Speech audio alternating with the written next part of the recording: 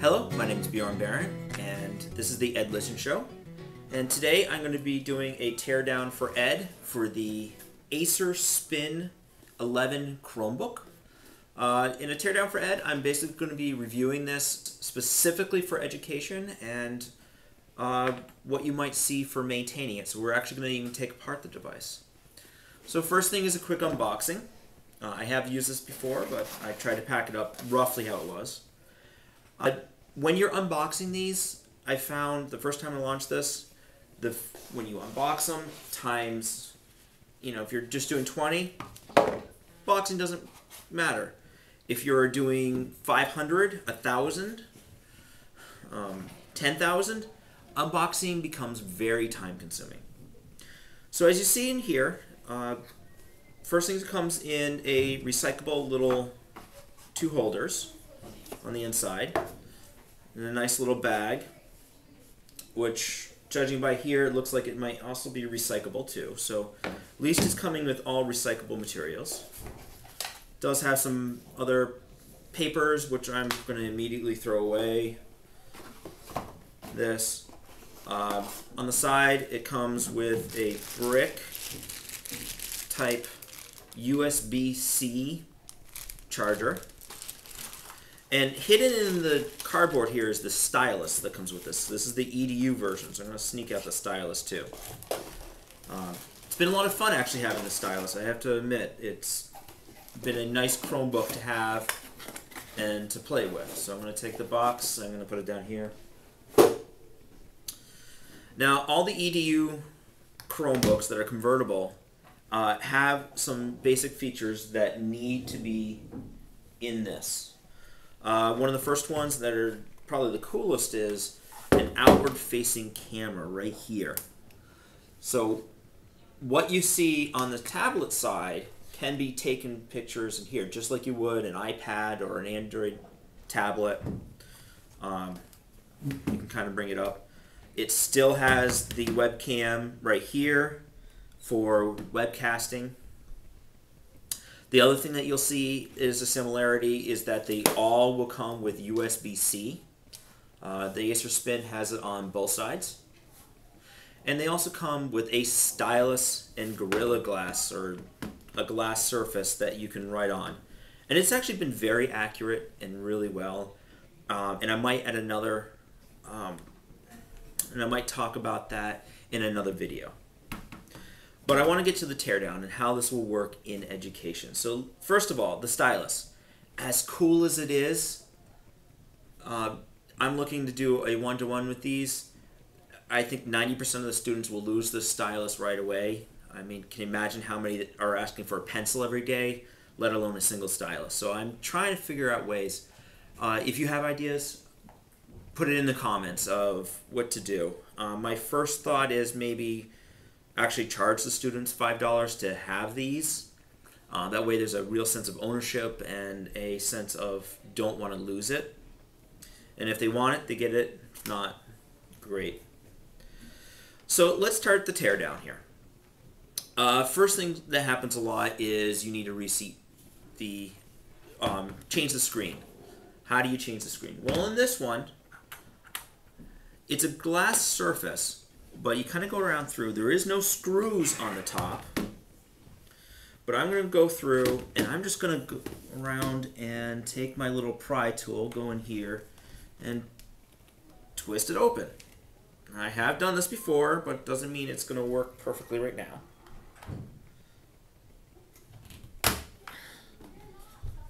Pops open, pops open. Pops open. Probably should shut off the Chromebook specifically. Come on. Shut down. There you go. If I hit another button and open and close it, it'll probably turn back on.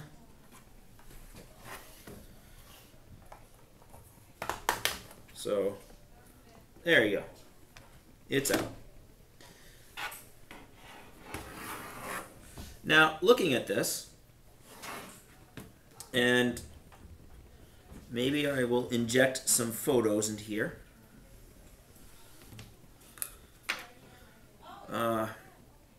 Let me show you what this is looking like. So that was it, and if I want to take out the screen, it looks like I will need to pull this piece off right here. There's a little tiny piece that I'm going to have to pull off. And I'm going to have to pull off right here. So there are two things that I'm going to have to pull off to be able to get this to work. And it looks like it comes with the digitizer itself. I'm trying to pull this off. It doesn't want to separate from the actual glass. And I don't want to really pull on it in this video. I'm almost guessing that when we get replacement covers, it's going to be this whole front section right here. That's going to include the touchscreen and the LCD all together. And like I said, there will be two places, one right here and right here that you have to come off. And this was just a snap-on, snap-off type of situation. So I'm going to bring that back on.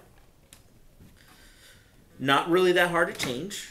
I'm assuming, not sure on the cost of it though. Going to snap back together. So that's how you're going to change the screen. Now the battery, receiving the cable, or changing the keyboard is another thing that we'll commonly see. So I'm going to kind of quickly go right here, and I'm going to pull out all the screws.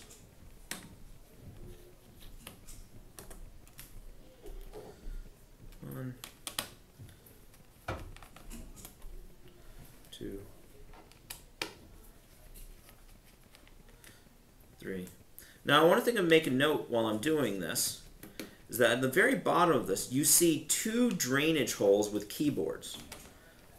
This is actually pretty neat. So this means you can physically see, if you dump liquid on the keyboard, it will drain. It looks like it has an extra drainage holes right in the bottom. The only other vent openings in the bottom is the vents for the speakers, which are down-facing speakers.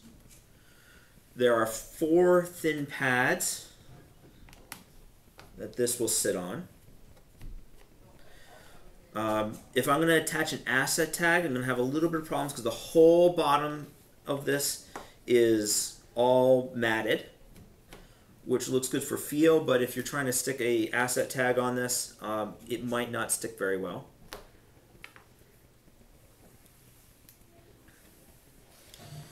So now you pull it apart. I believe this one actually, yep. So if I pull this apart, the bottom comes off. So I'm just kind of going around, pulling this off. Ah! I don't know if you can see it yet. Let me see that. I have an issue already where the battery is already popping up. So I'm opening this, and helps to unscrew all the screws.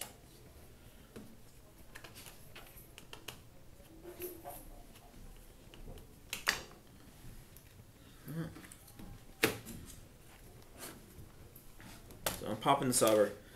Okay, I got the bottom panel that came off.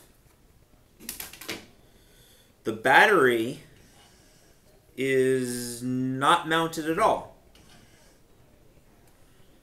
It is able to flex and move. And there's 2 little tiny plastic pegs that kind of keep it where it needs to be. I have mixed emotions about that. The first set of Acers, we had the 720s we got, had 2 mount points. And what would happen is one would break, and then the battery would peel apart. So this setup actually has a free-floating battery. No mount points, no pressure points, no places to pull it off. Not bad. I have the ability to reset it right here. If I lift it up, I can reseat the mouse quite easily. What I do see is going to be a pain, a little bit harder, is if I need to replace the keyboard, I'm going to have to pull the battery, the speakers, the left module, the right module, and everything together. Ugh. And you have to be very careful about that battery flopping in the wind when you're working on it. I'm not going to go so far as to take off the motherboard. I have already looked on the inside. What you'll see is that the RAM and the hard drive is all soldered in.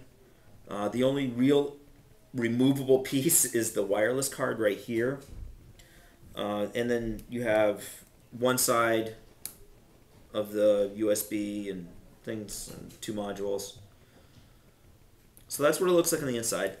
I would say that this is not a device I would want to work on too often. I think the screen's going to be quite expensive. I think the battery, it's either going to be a great design or a horrible design that it's not mounted at all under there. And if I look, yeah, none of these mounting points fall into place with it. So it's just whatever plastic's on the base here and there. Okay. I won't bore you with the time of me putting this back together, but thank you very much for listening. This is a teardown for Ed, and you're watching the Ed Listen Show. Thank you.